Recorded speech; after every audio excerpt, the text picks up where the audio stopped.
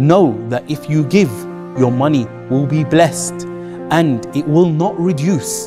The Messenger sallallahu alaihi wasallam swore by Allah that no wealth will decrease from charity.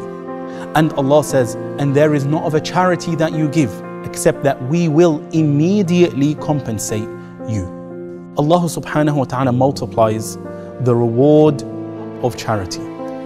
Not only does He multiply the reward, but He multiplies the wealth itself. Allah tabaraka wa ta'ala has said in Hadith Qudusi, give, O son of Adam, and I shall give you.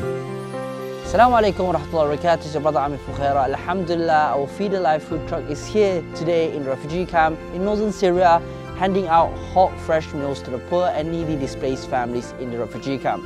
My brothers and sisters, for only £1 for one person for one meal, you will put a smile on the faces of the children here. So please donate now and continue supporting this project because it's really, really important. It's only £1 and it's a big, big reward. So thank you so much, and may Allah bless you guys and grant you Lord Jannah for this support.